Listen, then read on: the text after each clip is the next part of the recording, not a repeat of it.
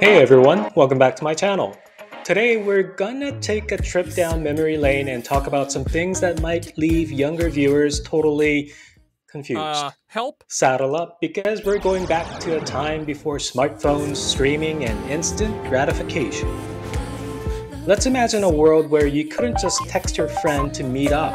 Back in the day, if you wanted to reach someone on the go, you used a beeper or pager. You heard me right, a beeper. This little device would just beep. That's it. The person carrying it would know to call you back at a landline. Landlines were these big, clunky phones that were attached to the wall. You couldn't take them with you. And forget about emojis. Leaving a message meant talking to a machine and hoping they got the point. No one is available to take your call. Please leave a message.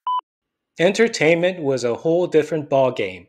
In the 1980s and 1990s, streaming service was non-existent. People walked into a giant store where you rented VHS tapes.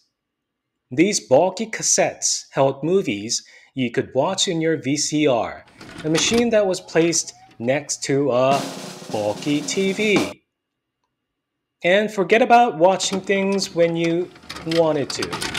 You had to wait for your favorite shows to come on at a specific time according to the TV Guide, a physical booklet that listed all the channels and programs.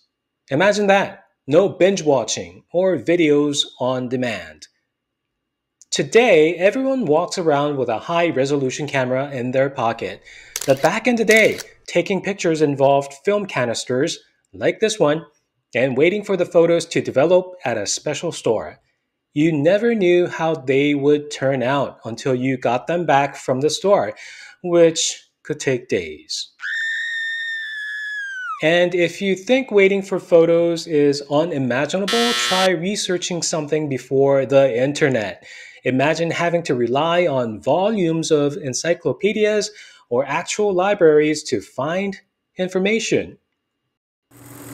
These might seem like relics from a bygone era to younger viewers, but for us oldies, they hold a special kind of nostalgia.